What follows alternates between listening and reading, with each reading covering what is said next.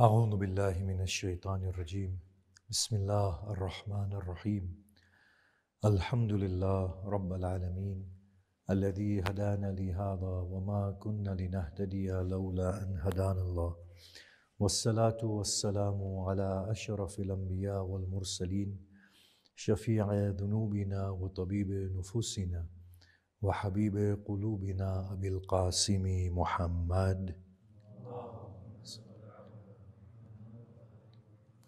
وآله الطيبين الطاهرين المعصومين المظلومين وأصحابه المنتجبين ومن تبعهم بإحسان إلى قيام يوم الدين بسم الله الرحمن الرحيم رب اشرح لي صدري ويسر لي أمري واحلل عقدة من لساني يفقه قولي أما بعد السلام عليكم جميعا ورحمة الله وبركاته أعظم الله أجورنا وأجوركم بمسابنا بأبي عبد الله الحسين عليه الصلاة والسلام. We thank Allah subhanahu wa ta'ala for allowing us yet again to congregate in the name of His most beloved Imam Hussein, the one who ignites our curiosity in terms of the God that he found and how he was able to relieve himself of human frailties, how he, in spite of the tribulations that he felt, displayed a very virtuous and noble character under situations in which even the most noble's resolve would break and composure would depart. But he, with the surmounting of difficulties, became more radiant and refined in his godliness and humanity.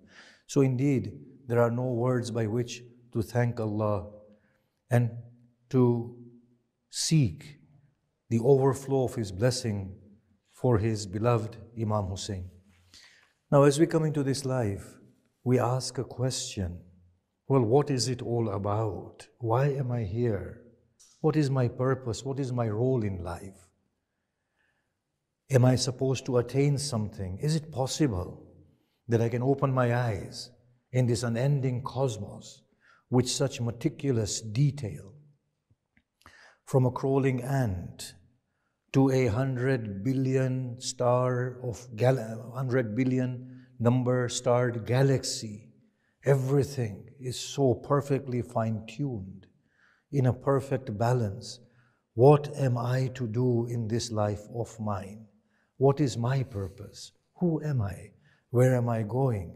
What am I searching for? What do I look for? Is it possible that a person awakens in this unending marvel and marvelous and wondrous creation, has no purpose? Am I here only to sleep, to awaken, to earn livelihood, to eat, drink, conquer land, and then go away? So many have come before me. They have done the same and they have gone. Their memories have been effaced from the pages of history. I too will face the same fate as they did. What did they take with them? Indeed, what shall I take with me? It is here we, the community of the faithful, are very profoundly blessed by being within the folds of faith in which we have a communication from the one who is our Creator, who gives us a sense of life, a sense of purpose, a sense of existence, who gives meaning within a life that otherwise is devoid of meaning. This communication of God to us has come in the form of the Qur'an.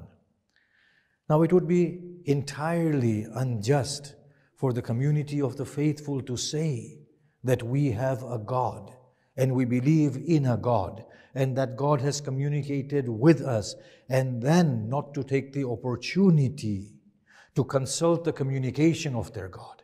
For indeed, if they admit the one who has authored us and the one who is the possessor of utmost knowledge and the one who has our best interest at heart, indeed, He would communicate to us accurately and tell us what we are all about. Indeed, then if we do not consult with that communication of God, then we are the people who have no one other than ourselves to blame. The Prophet says in the Quran, "O Lord, this my community has abandoned the Quran. or had abandoned the Quran during their lifetimes.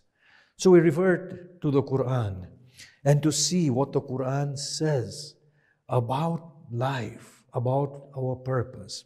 Now when we look in the Quran, we see that Allah says that your religion, the only way of life that will be successful for you and that will yield accurately, is surrendering to me in your entirety.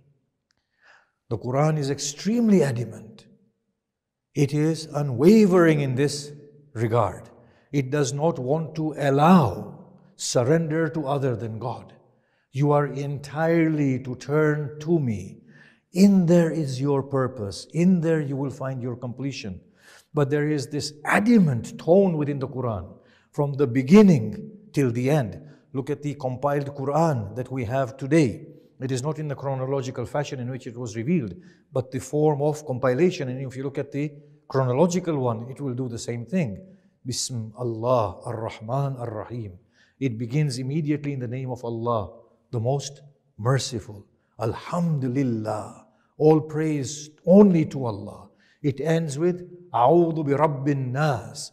I seek refuge in the Lord of man. It begins with God, it ends with God, and in the middle, it denies any worth to other than God. It's a pure monotheistic religion. But we ask God, why such emphasis on monotheism? Why such emphasis on your unity? Why such emphasis on just acknowledging you? We see that the Quran actually responds to that the human history has been plagued with polytheism, with one or another form of polytheism. And that, according to the Quran, has been a source of distraction from human beings attaining their goal. In one place Allah says, have you seen a person that owes his servitude to one master?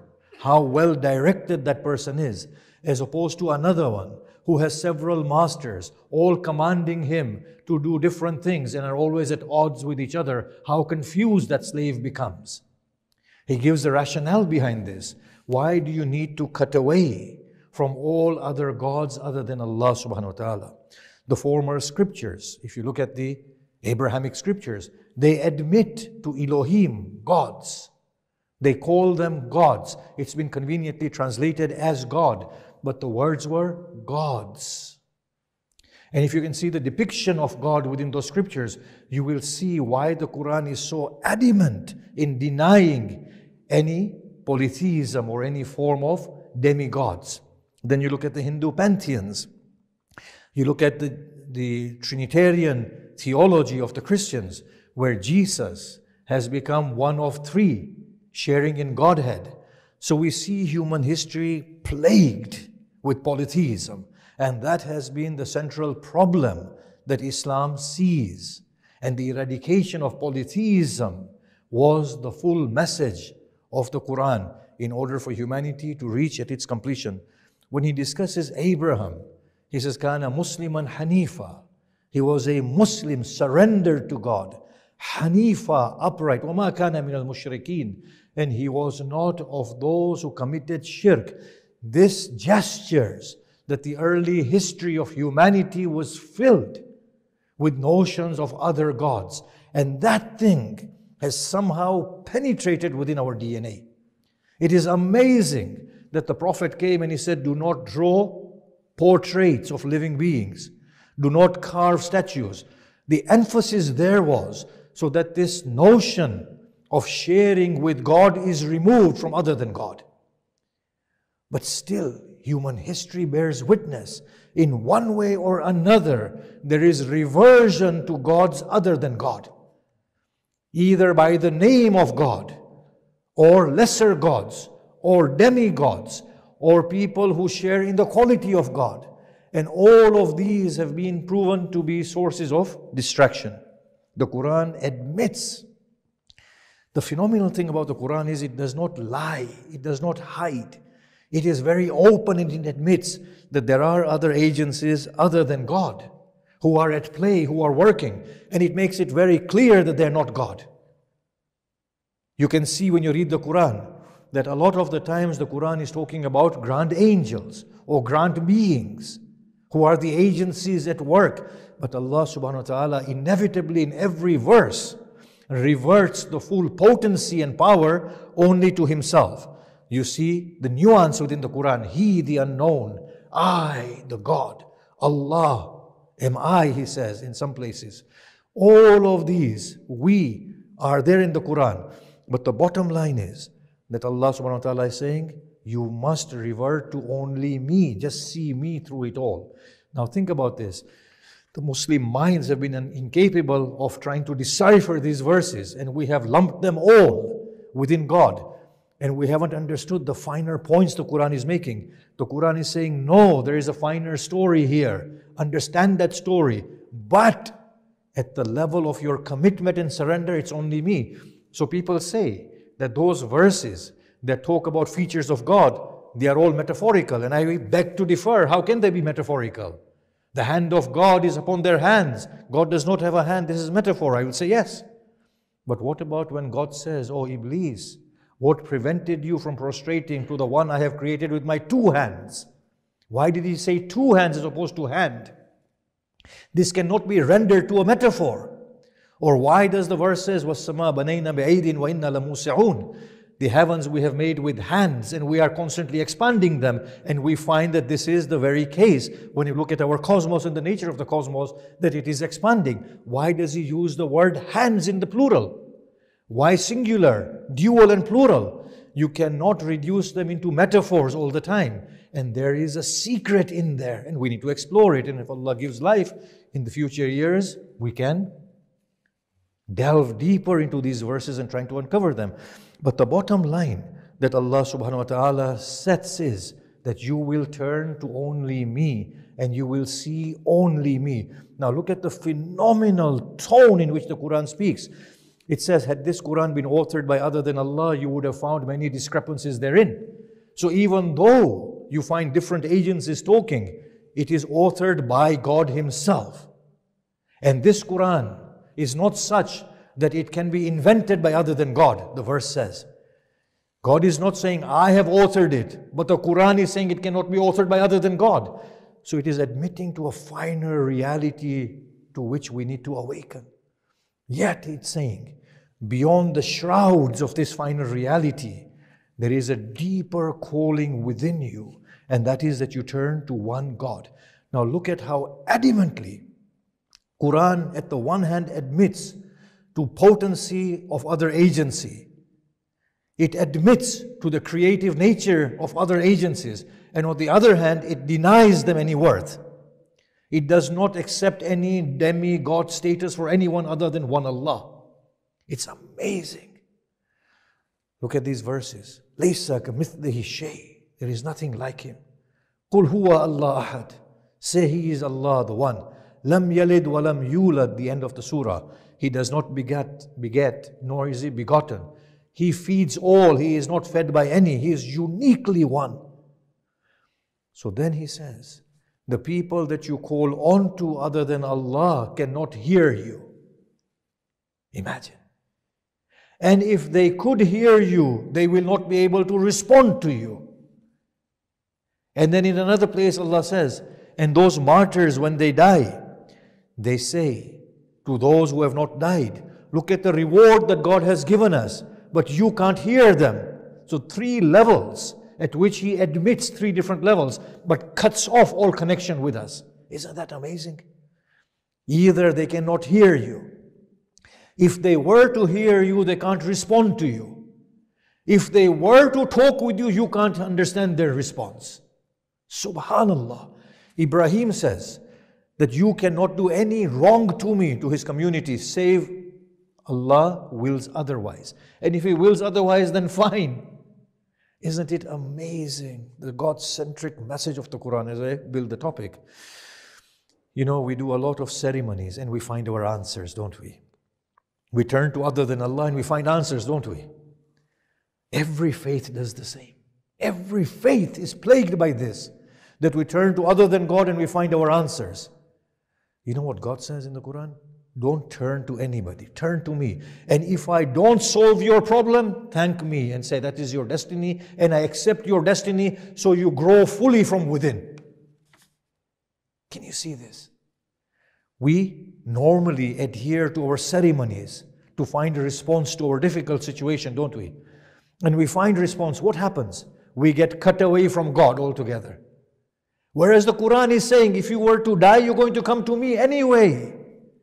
If you have lost your arm in a war and a battle, then I will give you a handsome reward. This hand was going to go anyway.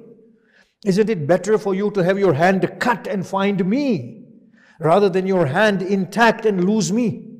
Look at the phenomenal message that the Quran is giving. It is not denying the potency in the things that we do, yet it is saying that it is wrong for you because it defeats your purpose. Turn to me, accept my discretion. Now, I'm going to obviously discuss these themes more thoroughly as the days go on.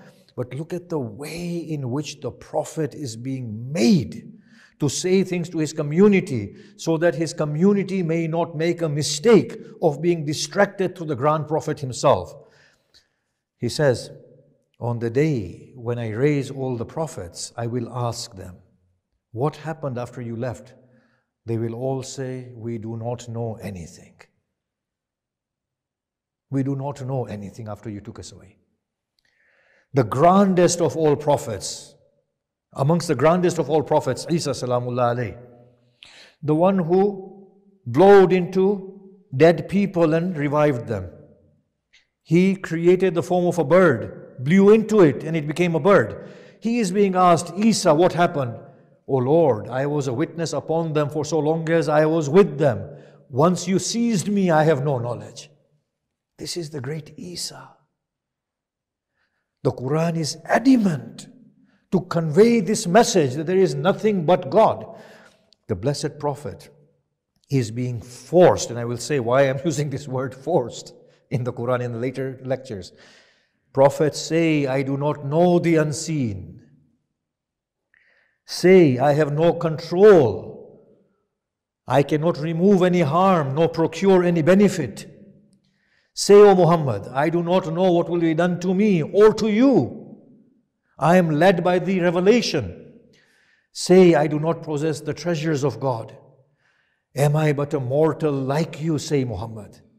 When they ask you for miracles, climb to the sky and bring down a book, and then show us the book within the scrolls, otherwise we will believe not. Say, Muhammad, Subhanallah, glory be to Allah, hal kuntu illa basharar rasula. Am I but a mortal messenger? The greatest of them all is being told to relay this message adamantly. Qul, qul, qul. It is as if the great Prophet has been put under great amount of pressure. Say it, O Muhammad. Think about it. The other prophets were not placed in this kind of pressure that say, but the Quran, look at Surah An'am, Surah Qul, everywhere the Prophet is being told, say it. Deny any divinity to yourself. Deny any potency to yourself. Give potency and divinity only to Allah subhanahu wa ta'ala. Teach them to call on to Allah, rely upon Allah, choose the discretion of Allah upon anything else. Muhammad, your task is to convey. Our task is to hold them accountable. That's it.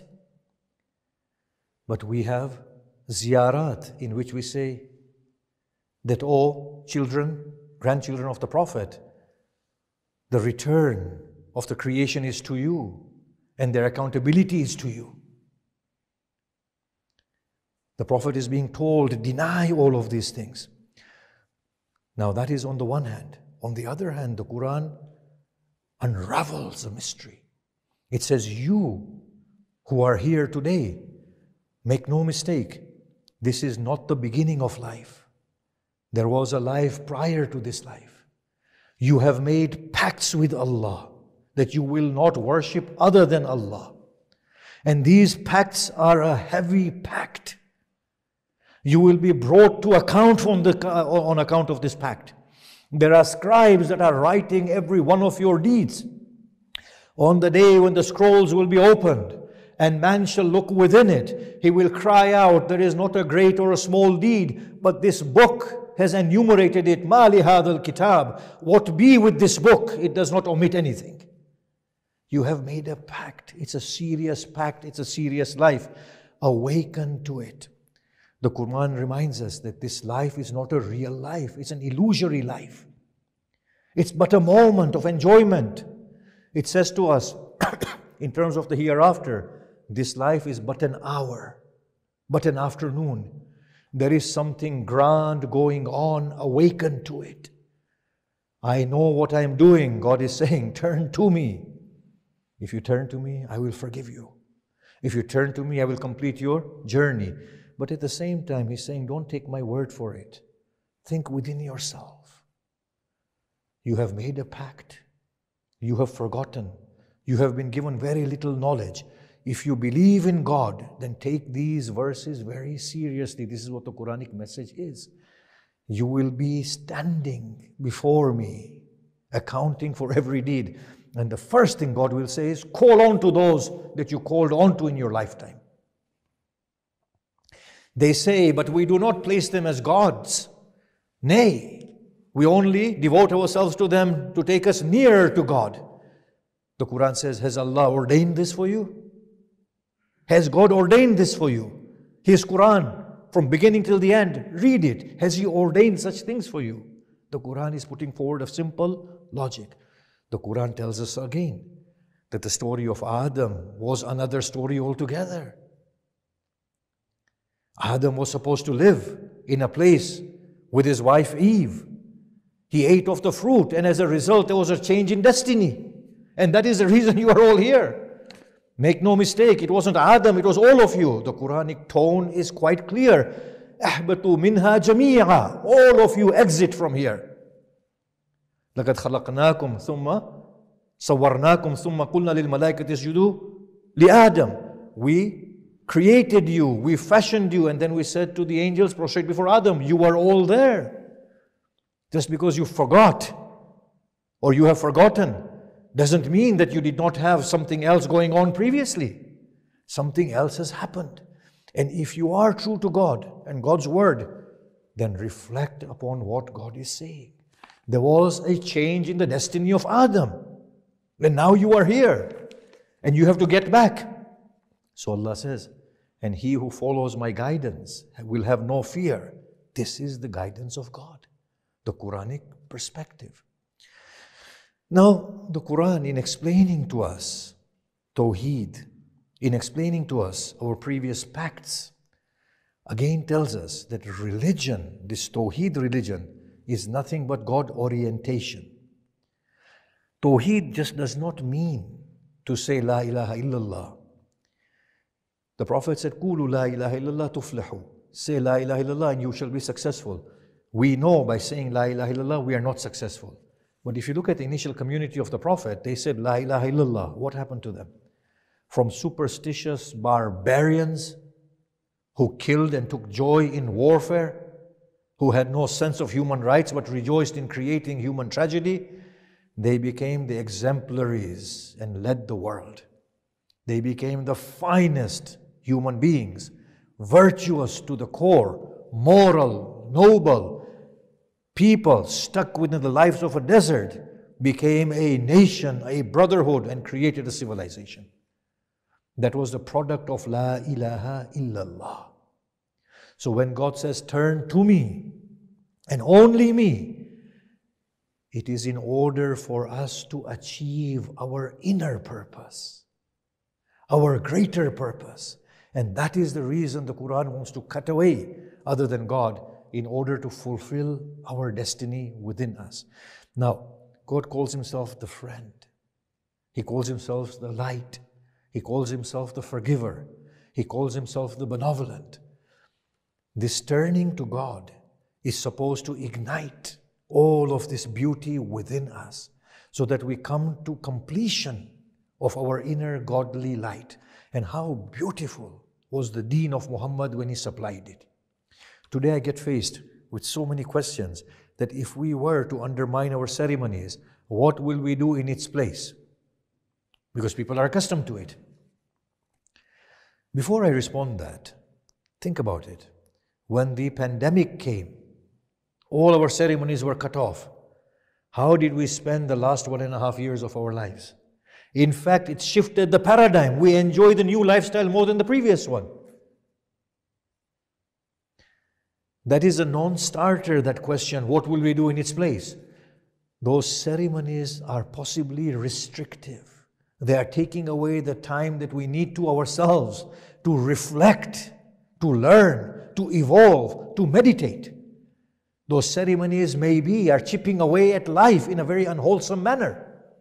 Constant ceremonies, this is what the Meccans were involved in. They used to go in a state of consecration from behind their houses because they couldn't go from the front houses because they were wearing ihram. The Quran simply says there is no good in entering your houses from the rear door. Go from the front door. Goodness is in the piety that is within your chest. The Prophet came and he removed all the ceremonies. He made religion minimalistic. He said religion is God orientation. You spend your time with God. He institutionalized 5 prayers. Now imagine if a person prays 5 times a day diligently, with proper focus. Imagine how directed they would become. Imagine if a person reminds himself, Alhamdulillah, Rabbil Alameen. Praise be to Allah, the one who nurtures the whole of the worlds and then examines the world. Imagine how fulfilled that individual's life will be from within after encountering that solitude within a meditative state and reflection. Nobody will want to engage within a societal life more than what is necessary. Imagine how substantive life becomes. The Prophet introduced God at the helm of human existence.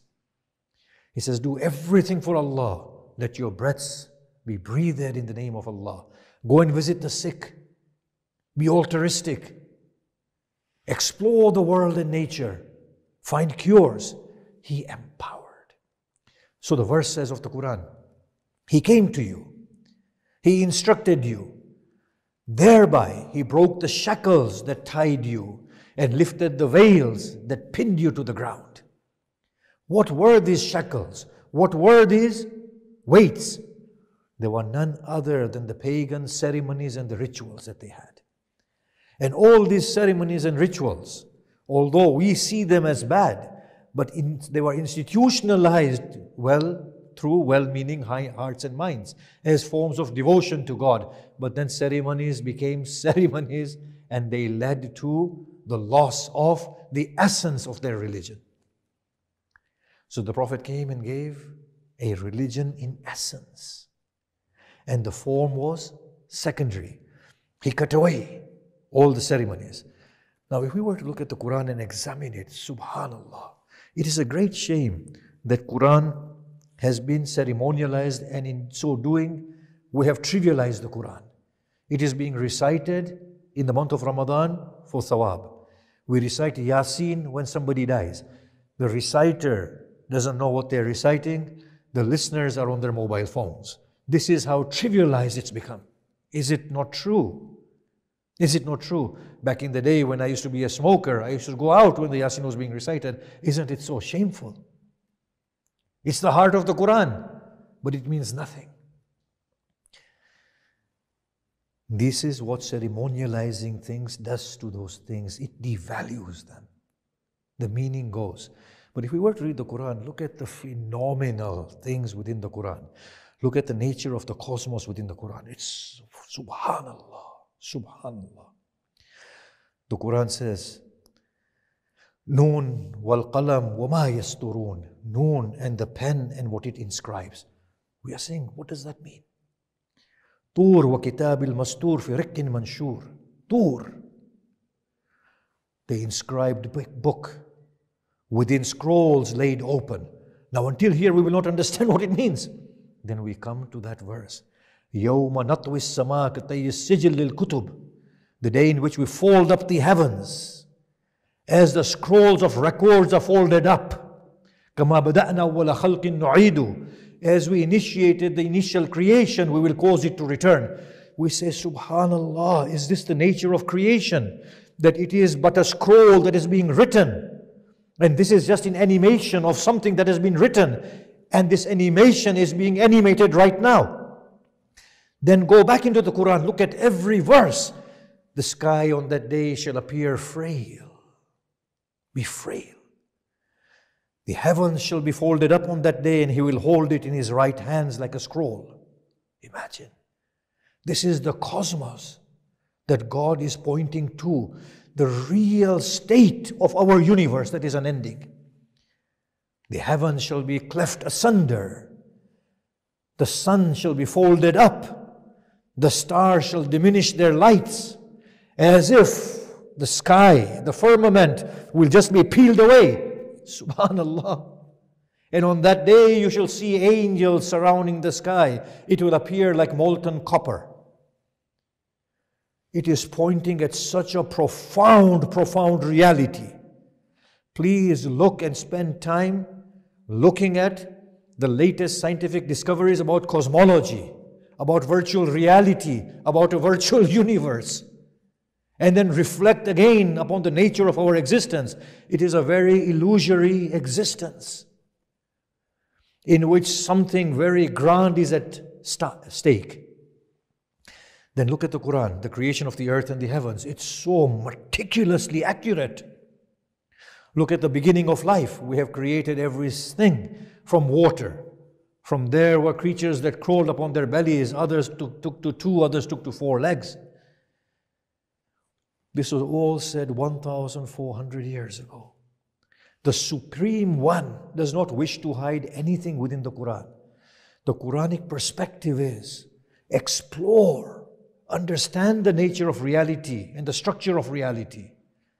Let your imagination take flight in the outer world, control the domain of the universe in the inner world. Complete your godly journey and become virtuous and moral people. But out of all of this Quran, what have we taken? Think about this. What have we taken? We have a theology that we want to prove, and therefore we handpick or cherry pick verses from the Quran. Isn't that what we do? We don't read the Quran. We read the verses that suit us. And that's all we do. So we have, Ya ayyuhalladhina amanu, jahidu fillah haqqa jihadi, wabtaghu ilayhi al-wasila. O you who believe, struggle in the way of your God and seek a wasila to God. And we read that verse. And then we justify the whole theology of tawassul. And the religion becomes overly laden with tawassul at the expense of turning to God. Isn't that so? Most of us will know this verse. How many of us knew the verse? Yawma natwi as-samaa katayyi as-sijil lil-kutub. How many of us knew that verse? How many of us knew the verse? Was-samawat matwiyatun bi-yamini. The heavens will be folded up in His right hand like a scroll. How many of us reflected on that verse? How many of us reflected on the verse of the beginning of life from water? How many of us have seen the history that the Quran curiously opens for us? Or the notion of demigods that have gone prior to us? Are we attentive to it? We will cherry pick and see only those verses that we need to prove our theology, our outlook, and our way of life. Now, even in those verses, if we were to reflect a little bit more, we will see they do not necessarily mean what we are thinking. Think about this. The whole of the Quran is filled with tawheed of Allah subhanahu wa ta'ala. Only turn to Him. There is one verse of wasila, but the one verse of wasila takes precedence over all the tawheedi verses. Is that coming through? The Quran is filled with wahdaniyah. There is one verse of wasila. We seem to not read all of those verses that talk about the unity of God, but we uphold the verse of wasila. Something is amiss in the way in which we are seeing things, in the way in which we are reading things. Now, we ask, at the time when the Quran was being revealed, who was the wasila? How did the Prophet understand this verse? How did the Sahaba understand this verse? How did the Ahlul Bayt understand this verse? Did they started ceremonies with Prophet as the wasila? We don't find any historical record for that. Imam Ali doesn't do that. Imam Hassan doesn't do that. Imam Hussain doesn't do that. Bibi Fatima doesn't do that. Salamullah alayhim ajma'een. So they did not understand wasila in the way we understand wasila. Can you see this? So the wasila has to mean a broader reality. Seek a means. What means? Any means that brings you closer to God. That brings you closer to the tawheed of Allah, the monotheism of God, the oneness of God, and you turn fully to God. That is the wasila, whatever it is. Now I will say, yes, the Prophet is also a wasila. The Ahlul Bayt are wasail and wasila, for sure, undeniably. But look at how we have misread the verse. In the context of the whole of the Quran, the wasila verse can be explained very easily. Indeed, you have a prime example in the Messenger of God. So the Messenger of God is a wasila by his exemplary nature. That be like the Prophet. Being like the Prophet will make you like the Prophet. At the core and the center and the essence of the Prophet is godliness. We have understood wasila as what? That if we turn to the Prophet and his family in the way that we are accustomed to, we will get paradise. Whereas the message of the Quran is, if you turn to the Prophet, you will become godly in yourself, and that is the meeting with God. Look at the way we have twisted it.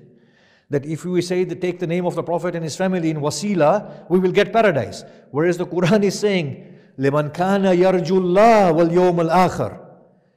Indeed, you have a prime example in Prophet Muhammad. For the one who wishes to be with Allah. And on the final day, the paradise comes second. The first thing is Allah. So wasila here means acquire the attitude of the Prophet. The reliance of the Prophet on Allah, the devotion of the Prophet on God. That is what wasila is in the Quran. Become like the Prophet and you will become God-like. Now look at the Quran, how beautiful the Tawheedi message is. Alhamdulillah Rabb al-Alameen, Malik Yawmiddin, Ar-Rahman Ar-Rahim, Malik Yawmiddin, the sole owner of the day of accountability. We have hadith, and a lot of orators narrate this hadith. Ali Malik Yawmiddin. That Imam Ali is the owner of the Day of Judgment. Now for people who are very naive and who sit and listen to lectures, when this narration is told to them and it's attributed to the blessed sixth Imam or one of the Imams, at the first instance they might find some resistance within their hearts. But you continue repeating this and various different people repeat it, what happens? Yes, Ali is the Malik Yawmiddin. Can you see this? And then the whole message of Tawheed in the name of the greatest monotheistic Imam Ali is lost. And then what happens? Well, I'm with Ali Salamullah alayhi, I have no worry on the day of Qiyamah. It is like you saying, I know the person who watches me whilst I give the example, whilst I give the exam, I have no problem. He can't pass you. He can't pass you. You have to learn and pass your own exam. If anything, learn from the examiner. Learn from the one who is keeping an eye on you, your teacher. Learn from him. Being friends with the teacher will not make you pass. The teacher has no control. If you don't have the aptitude, you will simply not pass. But these sort of ahadith have defeated the central message of the Quran. The verse, and the heavens and the earth will be in his right hand, folded up like scrolls. Further says, وَأَشْرَقَتِ الْأَرْضُ بِنُورِ رَبِّهَا. And the earth will shine gloriously with the light of its Lord. The hadith says, the earth shall shine with the light of Ali. Now, which mind will not be distracted from the message of Allah and from the message of Tawheed? It makes us complacent, it makes us lazy. But the biggest problem is that we get physicians, academicians, astronomers, engineers, educationists, teachers. They do brilliantly well, exercise their minds, explore the galaxies. But when it comes to religion, they just switch off. And I've seen this amazing thing, that there is a naivety within the minds of the believers and the faithful. The Christians have produced some of the best scientists, but they find no objection in God having a son. Can you see this? The Muslims have produced some of the finest people ever, and the scientists. But when it comes to religion, the minds are switched off. The great problem that the Prophet pointed to was that the Quran is saying, on the day of Qiyamah, there will be no friend for a friend. يَوْمَ يَفِرُّ الْمَرْءُ مِنْ أَخِيهِ وَأُمِّهِ وَأَبِيهِ. The day in which a man shall flee from his brother and his mother and his father. The Quran is saying nothing. Leave me and the one I have created wahida. Leave me and the one I have created alone. There is no other than Allah on that day. In the name of the greatest monotheist himself, we have lost out on the message of Tawheed itself. These are the crises, and the problem is this naivety excusable? Will we be excused for this naivety? On the day of Qiyamah, they will say, "Oh Lord, we followed our elders and we followed our Sadat, Sayyiduna wa Kubara'una, Sadatuna wa Kubara'una. We followed our chiefs and we followed our elders." Allah will say, so now enjoy their fate with them. They were wrong. You should have used your minds. The book was in front of you. Why didn't you read it? That was my communication. You believed that was my communication. Why did you not read it? Do you really think you are here to do tawassul and not glance at the mighty sky and observe the majesty of God and try to discover God Himself? Did you think your life was so meaningless? Quran further explains, it is fully against disunity. It is fully against sectarianism. It finds every excuse to forge greater bond on common grounds. The Prophet is told, and those people who have divided their religion into little groups, O Muhammad, lasta minhum fi shay. You are nothing to do with them, O Muhammad. I absolve you of them. The Quran further on says, your hearts were disunited. Through my benevolence, I have united your hearts. Unity of the human community is a bestowal from God. The Quran further says, O Muhammad, call on to the people of the book to come to you in congregation and unity on that which you hold collectively together, namely the worship of one God. The Quran is constantly trying to forge unity on the basis of God. In one place in Surah Zukhruf, I believe the Quran says, if humanity was one, then we will make roofs of gold for those who disbelieve in God. If humanity was one, even those who disbelieve, we would lavishly bestow upon them. The Quran is forging unity and ties on every excuse with humanity at large. Look at the verse of the Quran, fight them until they resist fighting. If you've made a pact with them, honor their pact. It's constantly encouraging for peaceful, harmonious coexistence. The Quran gives a beautiful religion that is perennial. It gives salvation on the basis not of the Prophet, but on the basis of believing in Allah and doing righteous deeds. It omits the Prophet altogether. That is what the Quran is all about. Now the Quran states that when you believe in something and when you commit yourself to something, it has to be based on knowledge. If it is not based on knowledge, it is worth nothing. Now I ask here, how much of the religions of this world are based on facts that can be ascertained? Can the Hindu pantheons and gods be ascertained factually? Can the Trinitarian theology of the Christians be ascertained factually? Can majority of our Islam be ascertained factually? Allah is saying, resist. Don't commit yourself. But when it comes to the Quran, we can say, this is the Quran. Now we can contend against each other on the basis of its interpretation. But at least there's a verse here, look. It might be indicating upon this. The Quran is saying, don't talk outside the realms of knowledge.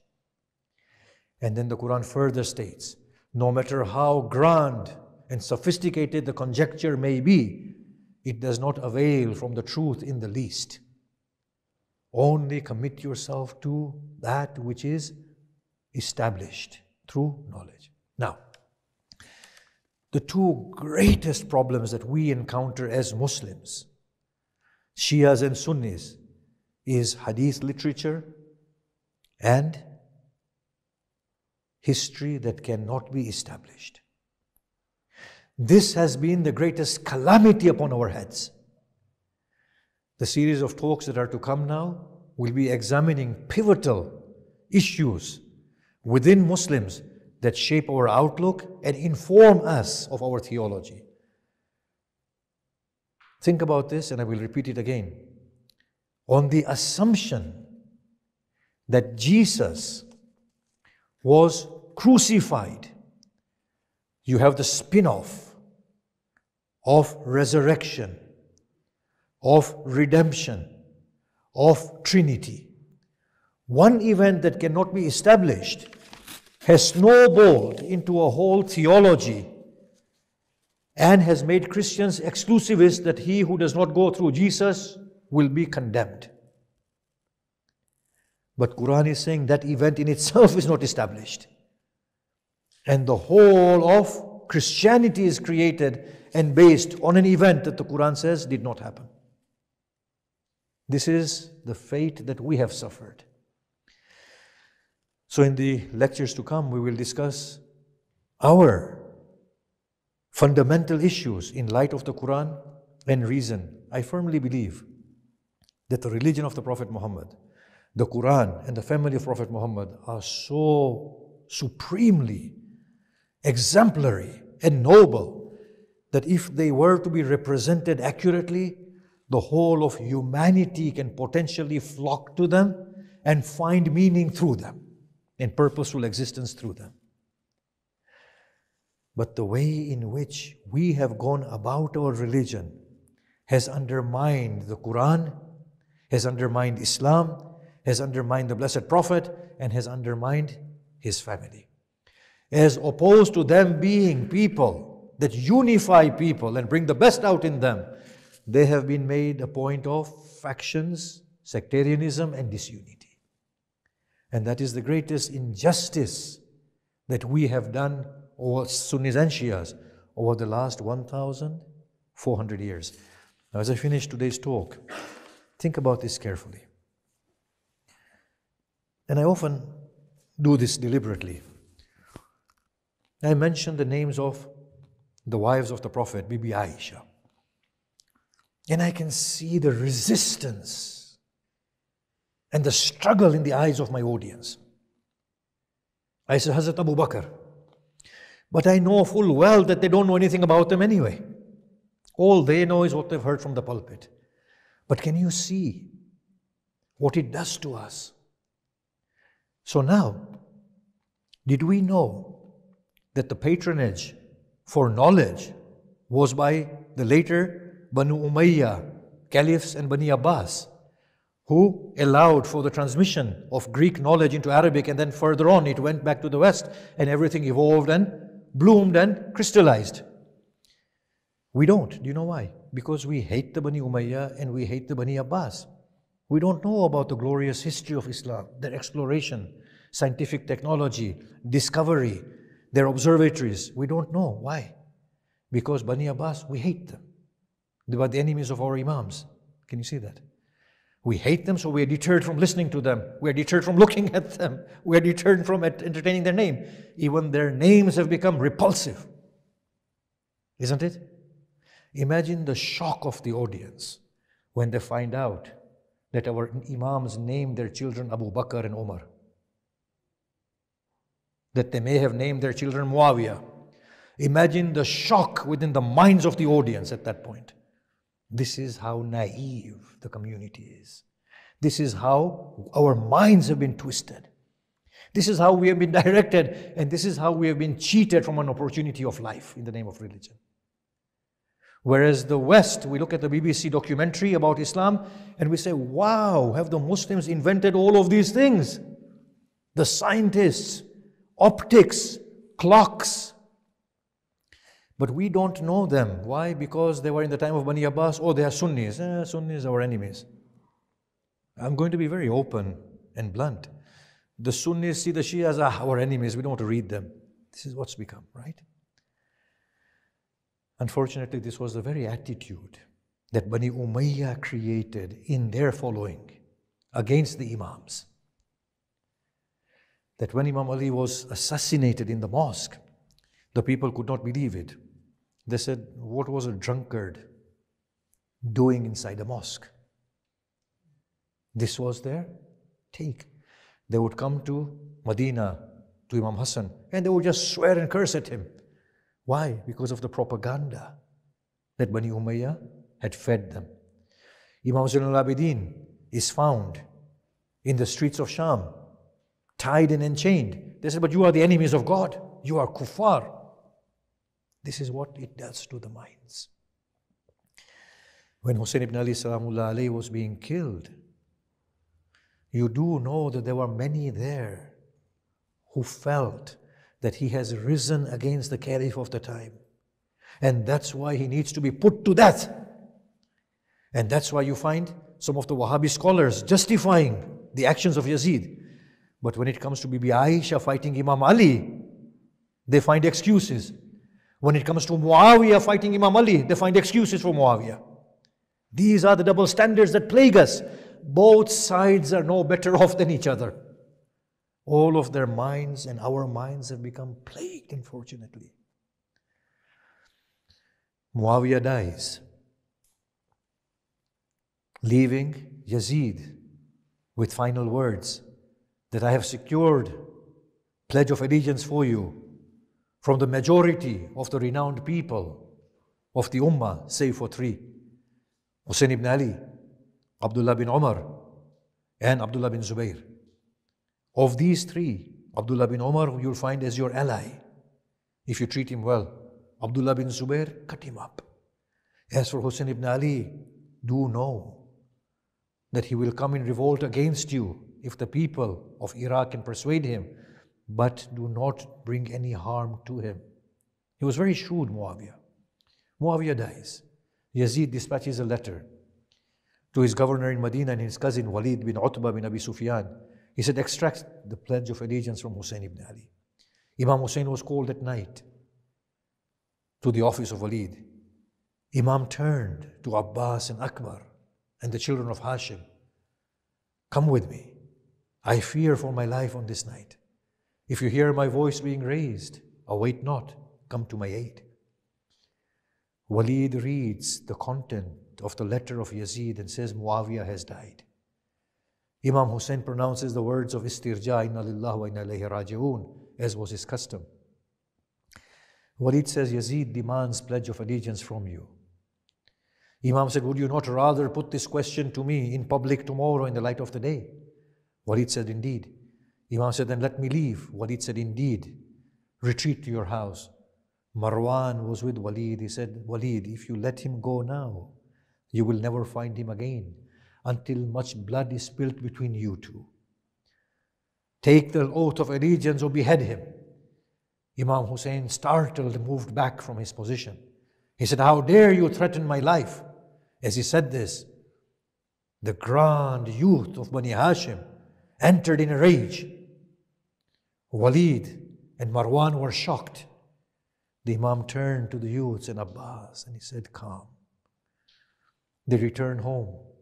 The Zakirin say, when Hussein said to Zainab, salamullah alayhima, that prepare for our departure, she looked at him and she said, indeed, the promise shall come to pass. And then she began to weep. She might have said, O Abbas, did you not go for his aid? And Abbas wept in rage. It is said that Imam Hussein that night went to the grave of the Prophet and he said, Ya Rasulullah, I do not wish to depart from your grave, from the sanctity of your precinct. Alas, if I do not, they will spill my blood, and I do not wish to violate the sacredness of your town with the spilling of my blood. He lamented and fell asleep. And he saw the Prophet, and the Prophet said, "Oh Hussein, come to me. I have prepared all of this for you. I await you, O child." Hussein said, "Oh grandfather, ask God to bring me to you." The Prophet said, "Oh Hussein, you will first have to sip the bitter sip of death." ألا لعنة الله على القوم الظالمين وسيعلم الذين ظلموا أي منقلب ينقلبون. إلهي إنا نسألك بحق الحسين وجده وأبيه وأمه وأخيه وتسعة المعصومين من ذريته وبنيه، اللهم اغفر لنا ذنوبنا وكفر عنا سيئاتنا وتوفنا مع الأبرار. اللهم عجل فرج إمامنا المنتظر واجعلنا من أنصاره وأعوانه والمستشهدين بين يديه. رحم الله من قرأ الفاتحة.